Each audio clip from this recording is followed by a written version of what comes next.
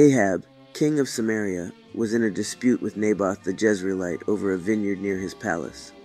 Ahab offered to sell Naboth's vineyard for a vegetable garden in exchange for a better one, or a payment of whatever it was worth. Naboth refused, citing the Lord's prohibition on giving him his ancestors' inheritance.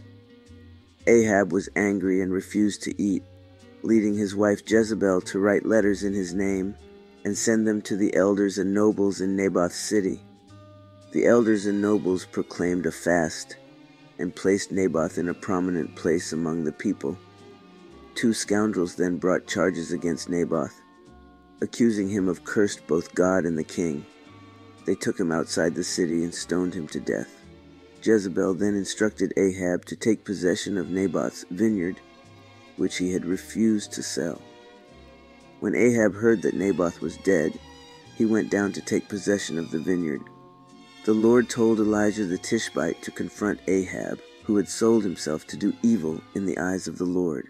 He warned Ahab of a disaster, wiping out his descendants and cutting off every male in Israel. Additionally, the Lord warned dogs to devour Jezebel by the wall of Jezreel and eat those belonging to Ahab who died in the city, and birds to feed on those who died in the country.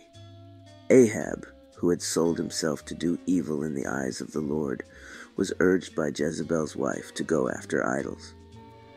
He tore his clothes, put on sackcloth, fasted, and went around meekly.